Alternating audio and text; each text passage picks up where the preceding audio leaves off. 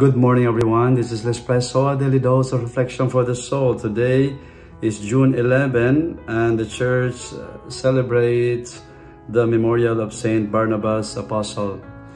Mga kapatid, si Barnabas po ay hindi isa sa mga 12 apostles. Tinawag siya ni Saint Luke na isang apostle at sa isang testimony ng mga apostoles sa Jerusalem, yung narinig niya po ito ay binenta niya ang kanyang ari-arian at inaalay niya yung pera sa community. At siya po ay kompanyo ni Saint Paul sa misyon at sumusunod kay Kristo. Sa ating Ebanghelyo, Jesus said to His disciples, "As you go, make this proclamation. The kingdom of heaven is at hand. Cure the sick, raise the dead, cleanse lepers, drive out demons.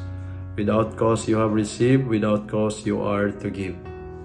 Yan po ang mission natin. Kung ano yung natanggap natin sa Panginoon, ay kailangan din natin itong i-share sa iba. Be a blessing also to others. Yan ang ginawa ng mga apostoles. Yan ang ginawa ni Saint Barnabas na kanya ring isinishare ang kanyang mga blessings dahil sa kanyang narinig na kailangan ding ma-spread.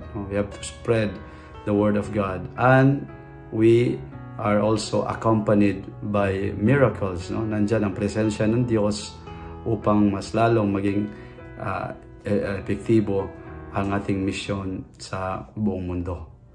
Amen. Have a blessed day.